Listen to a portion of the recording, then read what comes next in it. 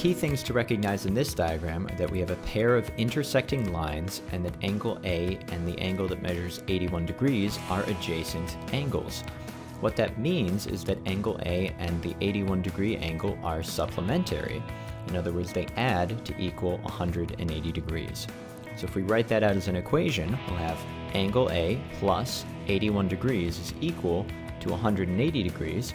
And we can solve for the measure of angle A by subtracting 81 degrees from both sides of the equation, which will give us our final answer.